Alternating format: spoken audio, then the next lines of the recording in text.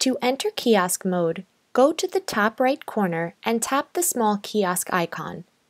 You'll then be asked to set a temporary passcode. This is to ensure that anyone checking in doesn't exit the kiosk screen. Attendees can self-register to an event in kiosk mode. Please note that you will need to have this function turned on and can do so in the web platform. Remember, the kiosk screen is completely customizable to the look and feel of your event. You can configure this under the Kiosk Mode tab on the Boomset web platform. This video shows all of the options available for your guests' check-in experience. Once again, these options can be edited and adjusted on the Boomset web platform.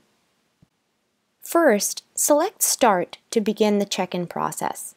Remember, if you chose to email barcodes, or if attendees were emailed confirmation tickets, they can scan those codes here or say they don't have a barcode. They can also search by their first and last name. When a walk-in attendee begins typing their name, they will see that there are no results found.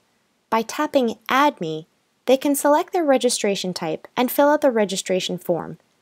Keep in mind that this form can be created and edited on the Boomset web platform. Any check-in options you've turned on, like attendee photo capture or signature collection, will be added to your check-in process. You can edit these options on the Boomset web platform.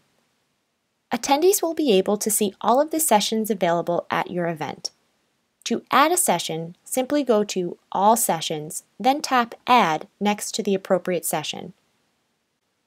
Once all of the attendees' information has been collected, their badge will print after checking in, and they'll then be redirected back to the main kiosk screen.